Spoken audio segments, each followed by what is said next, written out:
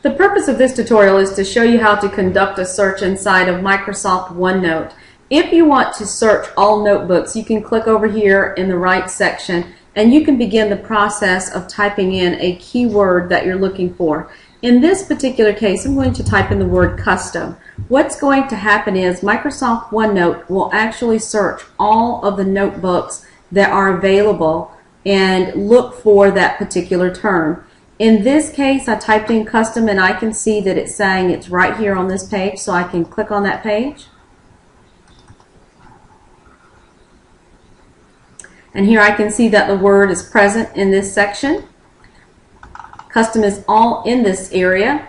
If I were to type in custom again, I could see that custom is highlighted on the page and I deselected by clicking.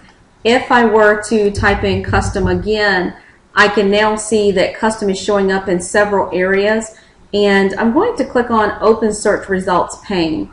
That'll make it a little bit easier for me to go in and find that information so that anything with that word will show up on the right side.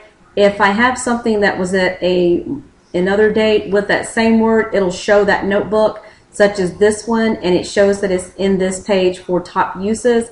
Here I can see that custom also shows up in this area. So Microsoft OneNote gives you the ability to go in and search for all notebooks for that term. You can also click on the drop down and say only search in this section, and then it'll only search in that designated section, such as the OneNote guide. Furthermore, you can click on the drop down and say search this notebook only for custom guide. And what it'll do is it will search and show each page in the notebook that has that particular term in it that's using the word custom. And so with this particular tool, you have the ability to go in, find the information that you're looking for by searching either the section, the notebook, or all notebooks.